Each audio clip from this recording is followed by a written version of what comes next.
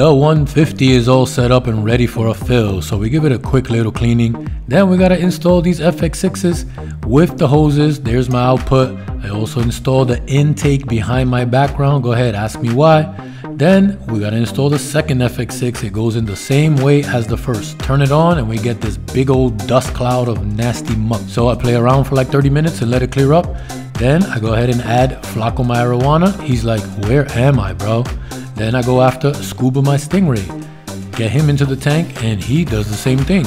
What's going on here? I don't know. Grab the rest of the buckets of everybody else, add in all the other fish, 2 or 3 at a time, and they're all back in their old home. Everybody made it. All the fish are in there. I can't believe it. Everybody made it. I'm gonna leave the room to go start setting up the next tank, and hopefully they all keep nice and calm. We already put plenty of stress guard in here. There's stability, there's prime.